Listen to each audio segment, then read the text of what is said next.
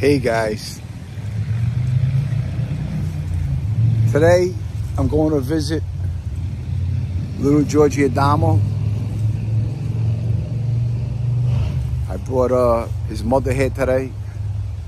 This way she could visit her daughter, her brother, her parents, and her son, Georgie. But I wanted to give a quick Bath Avenue story about little Georgie Adamo. The kid was a hell of a kid, I tell you, a wild kid, great kid. Came from a good family. His father was a wise guy. His father was Georgie Crowbar. Georgie Crowbar got killed in 1975. Georgie Crowbar was very tight with Carmine Galante. He was running around for Carmine. He was one of Carmine's henchmen that was moving a lot of weight with drugs. But today we visit little Georgie Adamo. Check him out.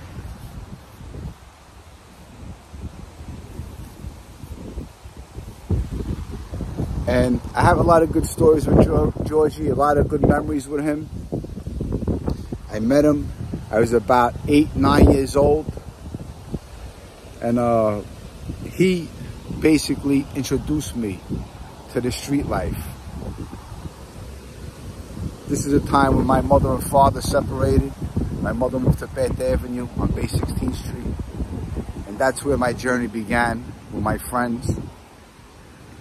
But remembering Georgie, I did a lot of scores with him. I had a lot of fun with him.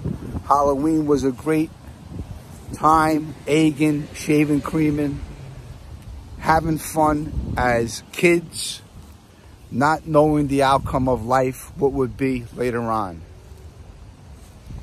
But I think of all my friends looking back, Georgie was a tough kid, a good kid. In his life, he succumbed to drugs, and that was a downfall for him. He was Anthony Sparrow's godson. Eddie Leno baptized him, and he was also Georgie Adamo's godfather. So little Georgie has a story behind him. I talk about him because I always want to remember him. And to all my friends I lost, I'll always talk about them and remember them. But everyone, have a great Sunday. I'll see you guys on my next video. In the cemetery, it's always cool and quiet. Hate to leave the sacred lay. It's a milky coming of the day. But to you all, I love you guys. I'll see you in my next video. Bye, guys.